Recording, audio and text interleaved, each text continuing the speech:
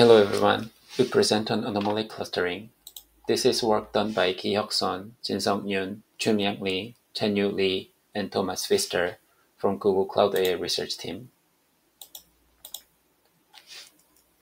Given unlabeled images, anomaly detection aims to divide them into two groups, each of which represents normal and abnormal images.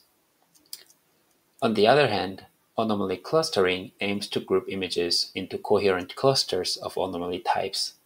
For example, we not only want to group these images into normal and abnormal, but also want to further group abnormal images into different clusters, each of which represent different anomaly types, such as gray stroke, glue strip, oil, or the crack on the surface of the tile.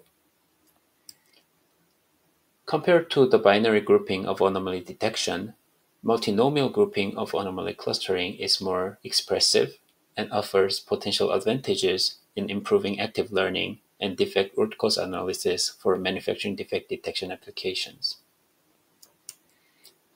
Anomaly clustering problem is challenging due to several reasons. First, similarly to anomaly detection, access to label training data is limited for many real-world problems. As such, it is typical to solve problems in unsupervised or semi-supervised settings.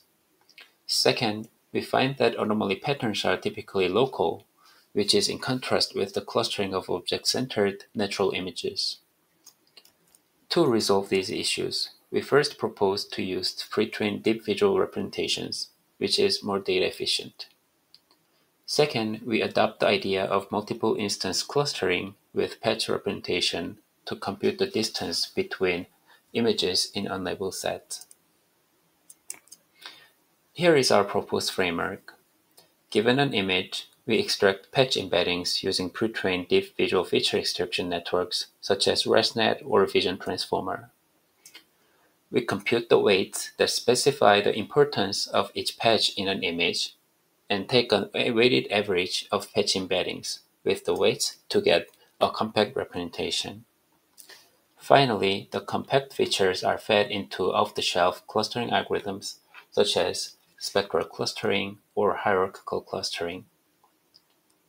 And as mentioned, the weights specify the importance of individual patch embedding to help anomaly clustering.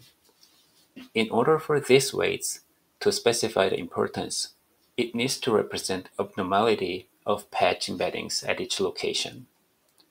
To this end, we propose two ways to compute these weights in a fully unsupervised way or semi-supervised way using labeled normal data. And as shown on the right, our method can provide weights that identify defective regions when they exist. We evaluate our method on MVTec and magnetic tile defect datasets. We first show some qualitative result that shows images in each cluster returned by our proposed method. As we see, our method returns clusters composed of images of similar types of defects. We report quantitative result in terms of normalized mutual information, or NMI. The higher, the better. As we see, our proposed method results in higher NMI compared to baselines. Furthermore, our method significantly outperforms state-of-the-art deep clustering methods, which are typically geared towards solving clustering of object-centered natural images.